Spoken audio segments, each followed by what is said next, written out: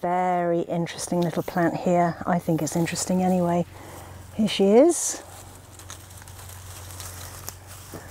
As with a lot of plants, we have more than one name for this little beauty.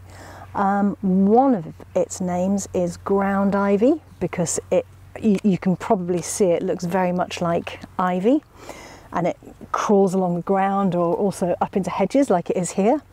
But the other name for this is Hoof.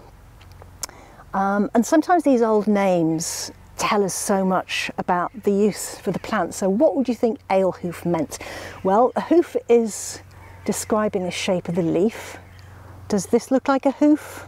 I don't know, but I think you have to use some artistic license. And the ale bit is because this has a very, very, very strong scent. And before we had hops in this country, we used to use ale hoof to both make the beer fine and clear, but also to give it some flavour. And if you know what beer smells like, and you take some of this and just give it a bit of a sniff, oh, it smells so like hops. It's quite bizarre. So this little plant for centuries used in making beer. Isn't that great?